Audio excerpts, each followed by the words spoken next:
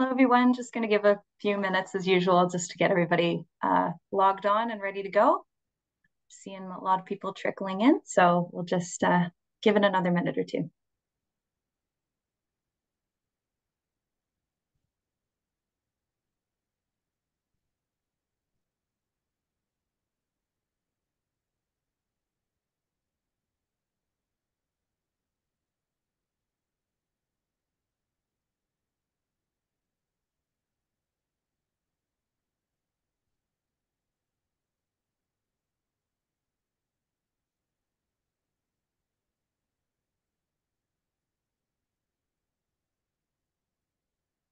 Give it a few more seconds.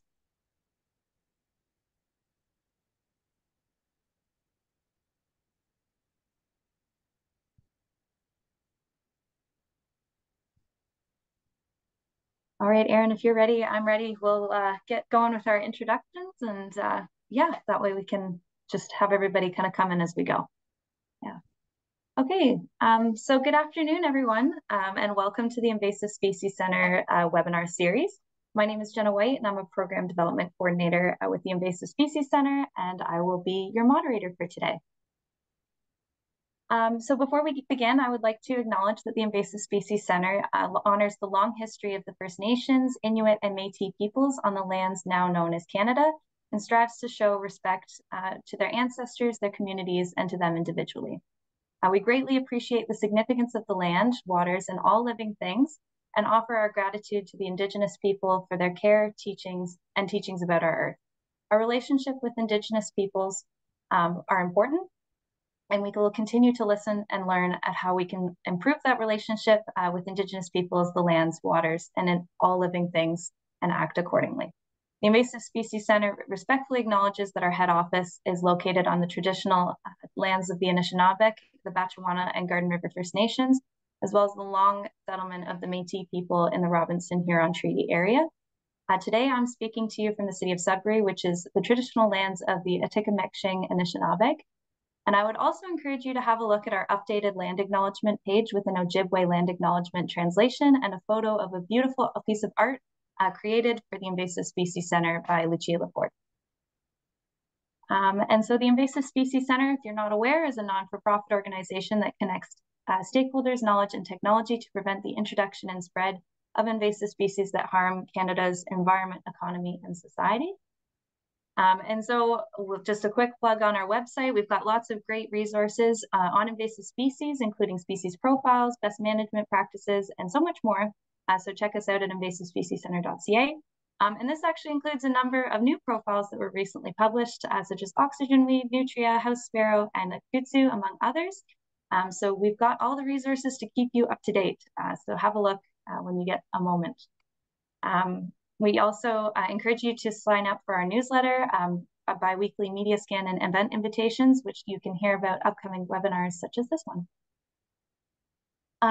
And exciting news for the Invasive Species Center, we've also launched a new invasive species training program that offers virtual courses on topics related to invasive species. So we currently have 3 courses available, 2 of which focus on forest invasives and 1 on spotted lanternflies. So make sure to check out our website to receive those updates. And before we get started today, just a couple of things I would like to remind you about. There will be time for questions at the end of the webinar. So if you have a question at any time, please leave it in the Q&A function.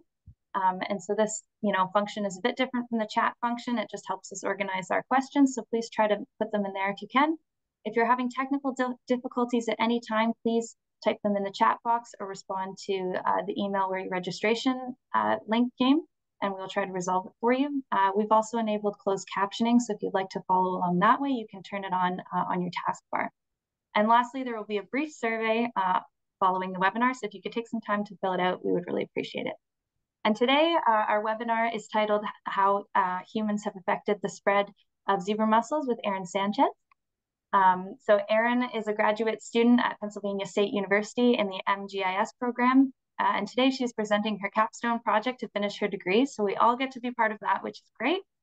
She received her undergraduate degree from Montana State University's in Billings in biology with environmental science and enjoys exploring the biological side of geography. She currently lives outside of Austin, Texas, and works as a senior GIS technician for One Gas, a natural gas company. And in her free time, she enjoys plenty of time outdoors with her family and baking treats for her kids. So it's my pleasure to pass the mic to Erin, and I'll, let you go ahead, Erin. Hello. Let me just start sharing my screen here.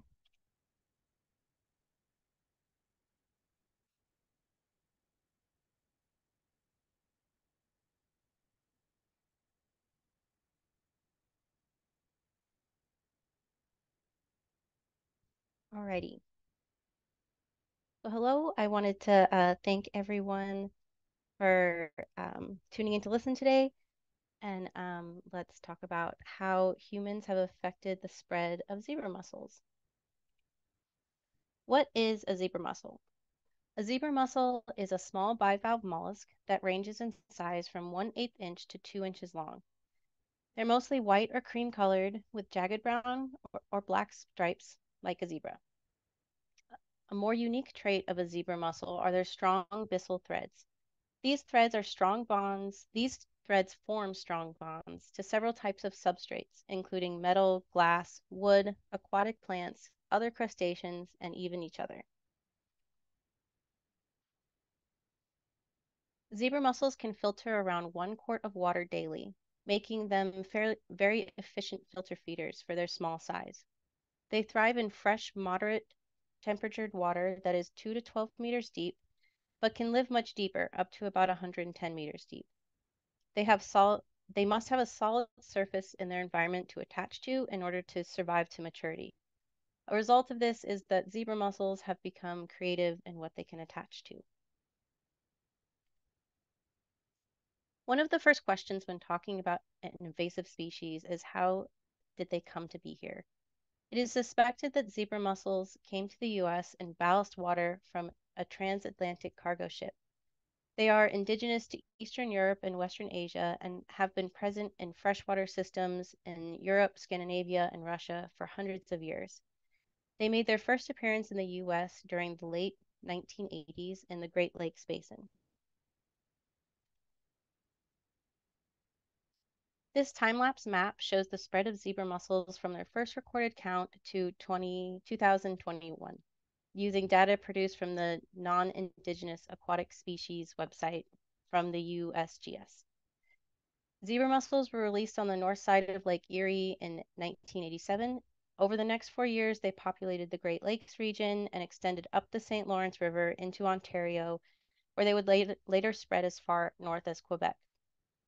In 1992, zebra mussels had been found in the Hudson, the Illinois, the Ohio, and the Tennessee rivers. They made it down the entire journey of the Mississippi River and were recorded in the Mississippi River Delta in 1994. Over the next decade, Kansas, Oklahoma, and Nebraska would all see their rivers and lakes populated by zebra mussels as well. Over the next few years, zebra mussels made the jump to Colorado, Utah, Texas, and even California. The most recent population expansions have been in Minnesota and North and South Dakota. Currently, there are zebra mussel populations in at least 33 states. As you can see, zebra mussels spread quickly and can reproduce in large numbers. But what makes zebra mussels invasive? An invasive species is non-native to their ecosystem and whose introduction to a native population causes environmental or economic harm or harm to human health. When zebra mussels invade an ecosystem, they filter feed an immense amount of water. This sounds like a good thing, but by over-filter feeding, zebra mussels create an environment with increased water clarity and scarce plankton, which can lead to a change in the ecosystem's food web. With increased water clarity, fish habitats change, causing some fish to seek deeper water and others to decrease in numbers. More light in the water column also increases aquatic plant growth. Overgrowth of aquatic plants can become challenging for boaters or swimmers and also changes fish habitat. With the mussels' ability to filter so much water and their high reproduction numbers, they outcompete native species. Zebra mussels do filter toxins in the water, but those toxins get stored inside them. When they're eaten by other wildlife, they can harm them with their toxicity. One of the unique parts of a zebra mussel are their strong byssal threads. These threads form strong attachments to most solid surfaces. Since zebra mussel veligers or larvae are free swimming and microscopic, they have the ability to get themselves into problematic places, attach, and grow. Damage and fouling of infrastructure due to zebra mussels is $1 billion a year problem in the US. Mussels can attach and grow in water intake pipes and irrigation systems, blocking water flow and decomposing water lines. Hydroelectric plants and dams have costs associated with removing mussels from pipes and structures and maintenance to keep them from reattaching. Attachments to ships and boats can cause problems with drag and erosion of the hulls and engine problems. Buoys and other structures require more maintenance to remove mussels in order to function properly. Zebra mussels will also attach to crustaceans and other aquatic plants and animals in their environment. Lastly, zebra mussels leave behind invasive waste. They filter feed most organisms they come across, but they don't consume filamentous algae like blue-green algae. This promotes blue-green algae growth and can cause toxic algae blooms. The decomposition of zebra mussels consumes dissolved oxygen in the water. When there is a large event of a die-off, the amount of oxygen the mussels consume has an effect on other organisms in the environment. Another result from a large die-off event are windrows of zebra mussel shells that wash up on shorelines of lakes. Because the shells are sharp and small, it makes some lakefronts unusable during these events. Zebra mussels seem to be able to come into a variety of environments and thrive quickly. When looking at their spread pattern, it is important to differentiate between a natural spread and a spread caused by events of humans transporting these well-known hitchhikers. For a zebra mussel to naturally move to a new area, they rely on a few key points. Zebra mussels can't swim, so their movement would have to be along the current of a river. Due to their larvae being so extremely small, it is also possible for them to be transported by other animals like birds or small mammals. For their preferred habitat, the mussels thrive best in water with a depth of around 2 to 12 meters. They prefer freshwater environments, but have been known to survive in slightly brackish water. A water temperature of 68 to 77 degrees Fahrenheit is preferred for mature zebra mussels, and when the temperatures drop over the winter, it helps to facilitate reproduction. A dissolved calcium level of around 12 parts per million allows larvae and veligers to thrive. As with all things, they need to have access to their preferred food source, which is phytoplankton, and they need to have a solid surface to attach to. Several years ago, a paper was published by John Drake and Jonathan Bosenbrock, where they looked at the potential distribution of zebra mussels across the United States. They used 6 major environmental factors: annual temperature, frost frequency, annual precipitation, solar radiation, and minimum maximum temperatures, along with 5 physical factors: bedrock geology, elevation, flow accumulation, slope, and surface geology. With all these considering factors, they used a genetic algorithm for rule setting production, known as GARP, several thousand times to produce these statistical maps that predict the zebra mussel's potential range across the United States. This is one of those maps they produced. The dark purple areas represent environments that were predicted to have a higher likelihood of zebra mussels, and the black dots are the zebra mussel counts up to 2003. John Drake and Jonathan Bosenrock created their map in 2004, and using all the data available to them. When the data from the following years is added to their map, you can see that a good portion of the zebra mussels fall within their predicted range. The exceptions are the outlying points in Kansas, Colorado, and Utah, with the explosion activity in Minnesota.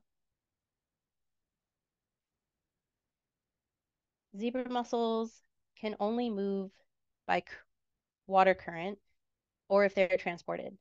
In this next animated map, it shows the spread sequence, but this time the purple highlighted points represent unnatural movement. This is movement that goes against the current of a river or watershed of the area, and it also includes new lake colonization. As the years progress in this map sequence, you can see the ebb and flow of natural and unnatural spread. Major leaps out of the Great Lakes include traveling to the Mississippi south of Minneapolis, jumping down to the Ohio River, or across to the Hudson. After these events, there are a combination of natural spread down these major rivers and continued unnatural spread up them. The St. Lawrence holds a mostly natural spread pattern, but contributes to unnatural spread by by zebra mussel counts moving into southern Ontario and their lake systems there. In the early 2000s, we can see a jump into Kansas by traveling up the Arkansas River and even leaps over into Colorado, Utah, and Texas. The most likely way for many of these against the current spreads or large land spreads to occur is for zebra mussels attaching to water vessels, both commercial and recreational, and being transported to new areas. The next map I'm going to talk about was intended to be a little bit more comprehensive, but due to some data management errors where my original map got accidentally deleted, we're going to instead look at a snapshot of April 2015 water vessel traffic. This information was downloaded from the NOAA database, and it shows cargo, tanker, and tugboat traffic in the Great Lakes region and the East Coast region, along with zebra mussel counts from 2015. When looking at this map, it can be related that commercial shipping did have an influence in the Great Lakes region and the Illinois and the Hudson and in the northern Chesapeake Bay area, but it doesn't really account for the nationwide spread. Most of the nationwide spread of zebra mussels seems to be attributed to recreational boating. Since recreational boating and canoeing is not something that we track, I don't have a map for this one. But I do think that this conclusion goes along well with the spirit of conservation, and that's that conservation is not led by corporations or large shipping productions, but by everyday people doing their part. Adult zebra mussels can survive on a small boat or paddle boat out of the water for as long as a week, and their microscopic larvae can be transported in even the smallest amounts of water. These maps that I've shared today have shown that once a colony is established in any recreational area where multiple lakes are close to each other, their spread explodes quickly. Even the large jumps between neighboring states can be attributed to people traveling out of state with their small boats and not realizing that they're transporting zebra mussels with them. The best control measure for anyone to take is to properly clean, wash, and dry any boat or water floats or toys that are used in areas with known zebra mussel counts. Cities also use hypochlorite systems to remove mussels from pipes. Larger boats and ships can use anti-fouling coating, which helps to stop zebra mussels from attaching. Physically removing zebra mussels is always also effective. There are also areas where eco-DNA tests can be seen, where zebra mussel DNA is tested in the water and it reveals if there's larvae present. Alberta has also started a conservation canine project where dogs have been trained to sniff out zebra mussels during boat inspections. Invasive species enter an ecosystem, cause environmental and economic harm. Zebra mussels change the water column, outcompete native species, and create damaging waste products. They cause billions of dollars of damage to infrastructure and maintenance programs. As much as zebra mussels affect us, humans have had a large impact on their rate and range of spread. through commercial shipping. Though commercial shipping has brought them to North America, it is through responsible recreational boating and diligent control measures that will be able to slow the spread and allow ecosystems to recover.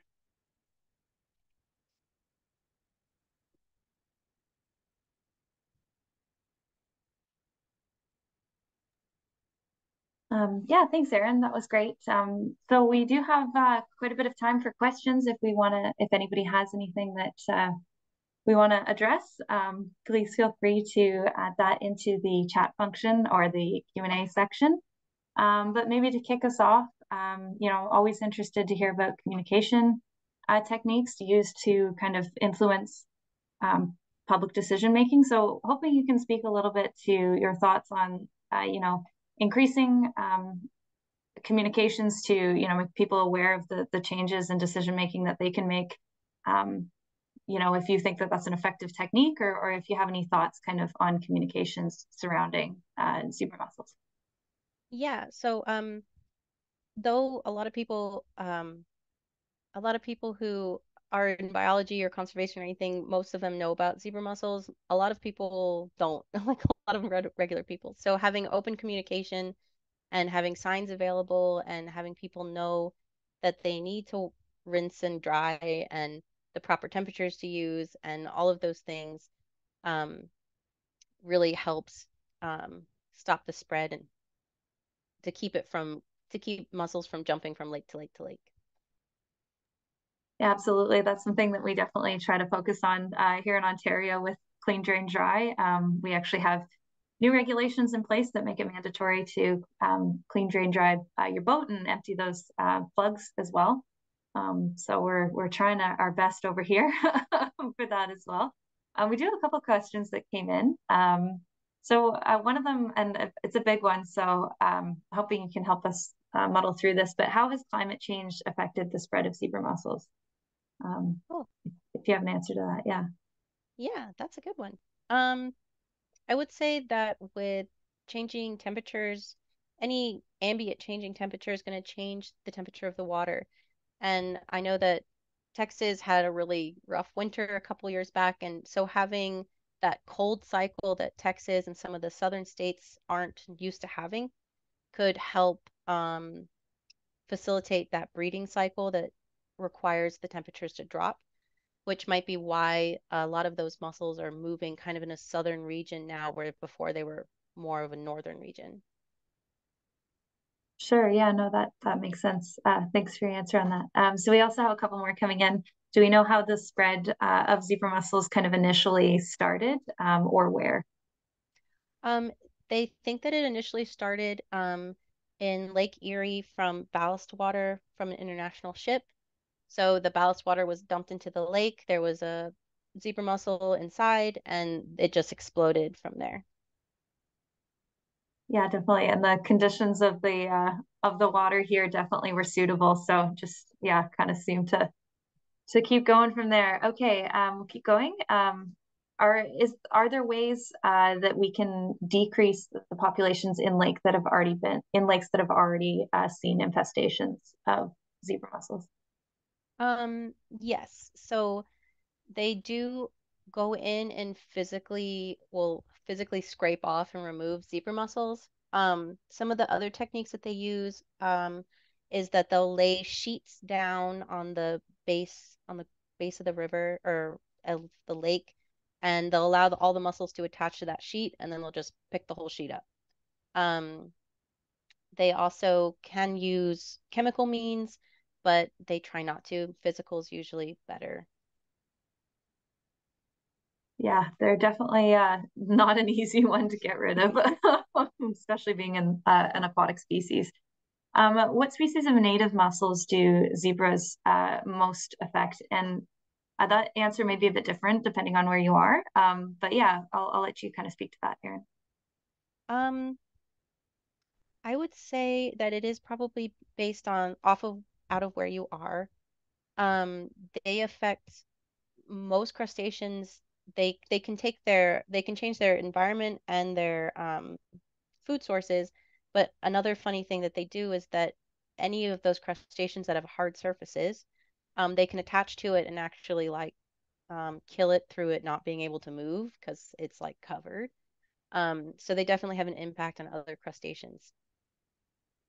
Yeah, absolutely. And here in Canada as well, same idea. We definitely have a couple, species at risk mussels that are impacted. So, not a great thing. So I've got somebody who says that they're working from the province of Quebec and would like to know what tools and campaigns we can use to encourage voluntary actions to prevent this introduction of aquatic invasive species. So a little bit similar to the initial question that we had there. Yeah. Really knowledge, just putting out that they exist and that they travel more easily than you would anticipate. And that boats aren't always what's affected. They can get inside your fishing buckets, they can get inside anything that has water in it, could have zebra mussel larvae in it. So it's really important to make sure everything is dried, all the toys are cleaned out, everything's good, especially if you're going to be moving to a different lake, if you're fishing or you're traveling around. So really just knowledge and putting the word out is the best way to do it. Absolutely. Some really great conversation coming out of this. So thank you, Erin. I'm glad you're on your toes with the answers. Um, so when participating in clean, drain, dry, how should the wastewater be dealt with? I'm thinking of clean, drain, dry on my driveway, and the wastewater goes into the sewer, and then what happens? Mhm. Maybe that's something along the same lines you can just discuss. Yeah. So with clean, drain, dry, one of the important things about it is water temperature.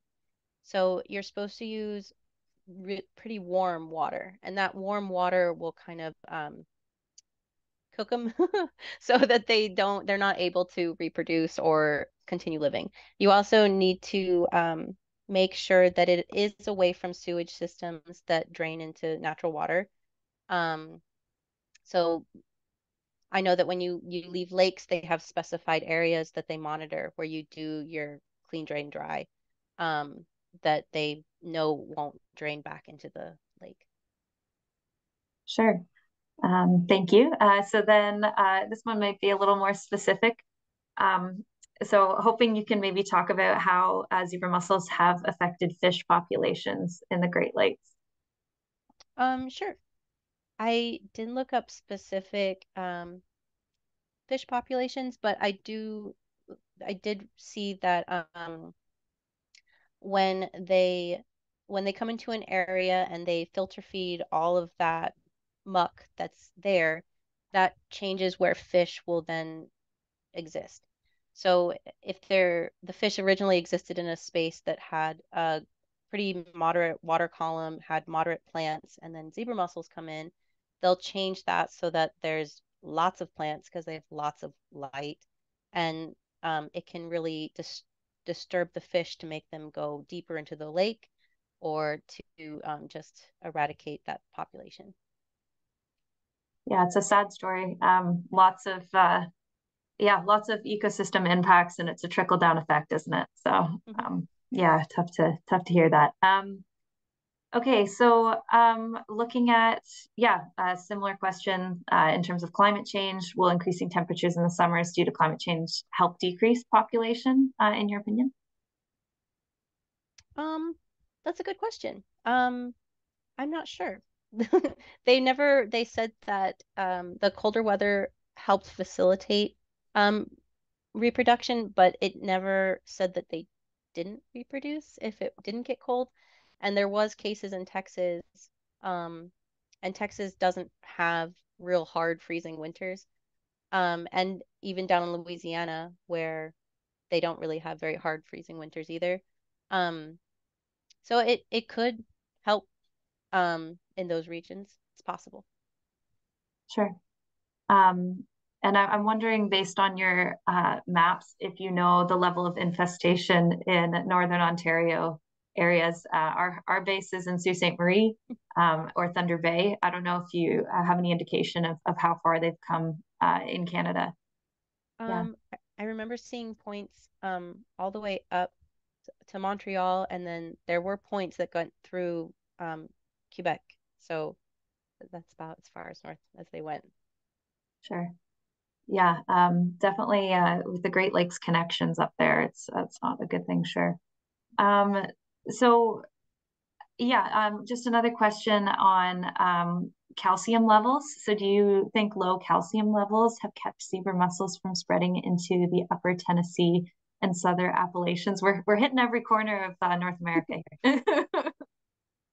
Yes, there was some of literature that I read that calcium um, calcium concentrations actually were a limiting factor on where they were. If you look at some of the maps, you can see that they never quite go up into Maine or New Hampshire or Vermont, and that's because it's kind of like this solid line, and it's because the calcium levels were kind of limiting the larva from being able to fully develop.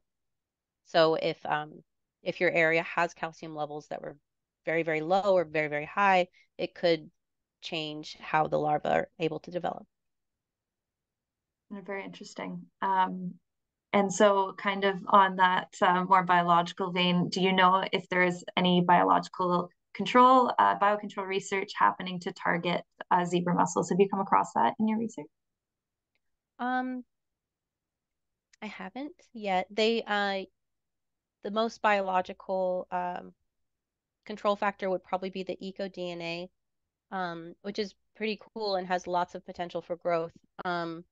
And that's where they can take any water and they can test it for the DNA of zebra mussels, and it can give you a quicker um, answer on whether or not there's water present there or zebra mussels present in the water.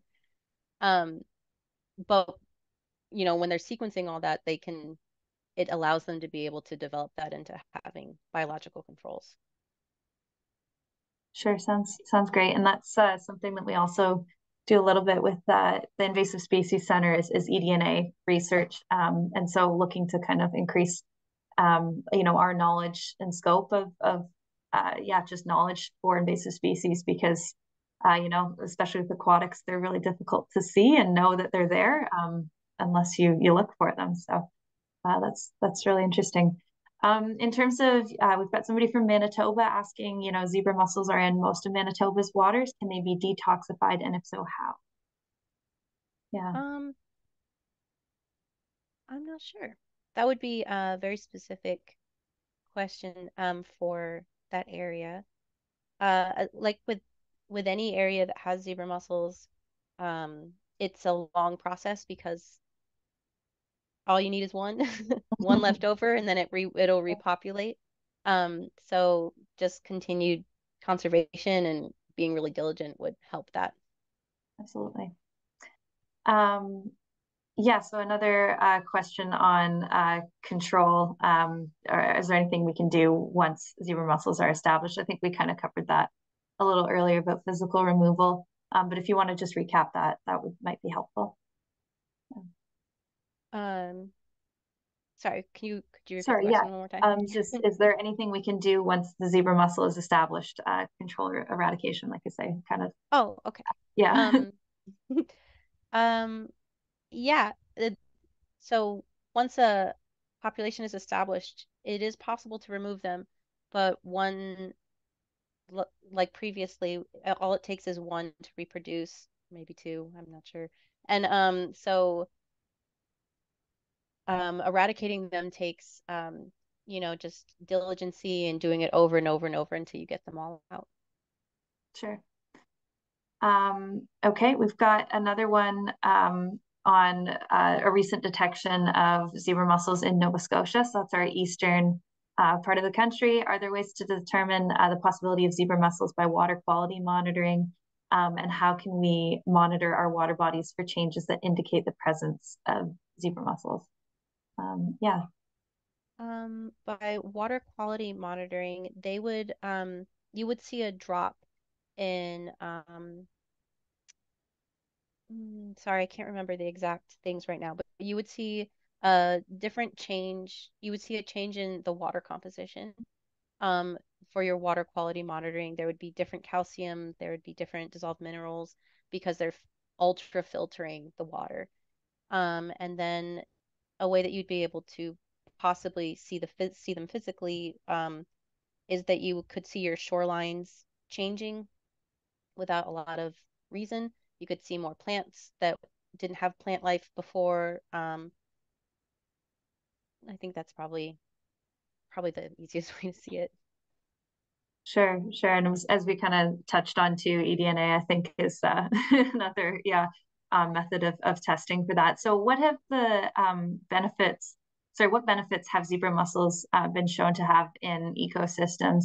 Um, improved water quality in Lake Erie, which may support some fish populations. Are there benefits to having zebra mussel infestations that you are aware of?